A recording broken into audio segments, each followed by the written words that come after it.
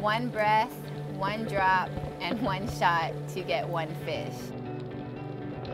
I'm Kimi Werner, and I am a spearfisher woman.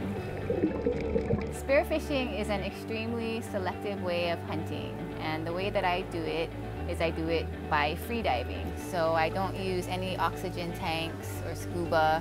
I basically just take one breath of air, swim down to the bottom of the ocean, hang out with a spear, and when the right fish swims by, we spear it.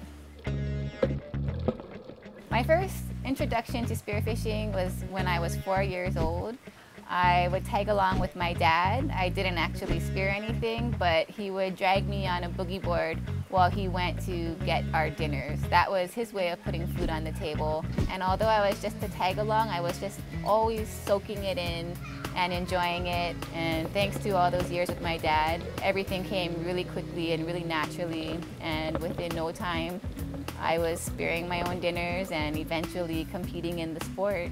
I qualified and entered the United States National Championships. I won first place for the women's division, first place for the mixed team division, largest fish, and the Rookie of the Year award. After a few years, I just realized that I kind of wanted to just go back to diving for the reasons I got into it. For me, it's a lifestyle. It's a way to feed your family, it's a way to hang out with your friends, and it's part of the culture here. The main type of tournaments I do now are invasive species meets.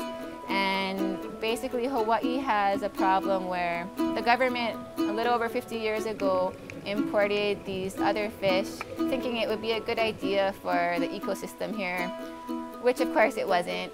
And we take out a lot of these fish, and when you just kill one, you are potentially saving the 150 native fish that it would eat in that year. And so I think in my last tournament, we got 45. So just to do the math and think about how much good you're doing while being able to get that trigger-happy hunter side fulfilled, it's just a win-win situation.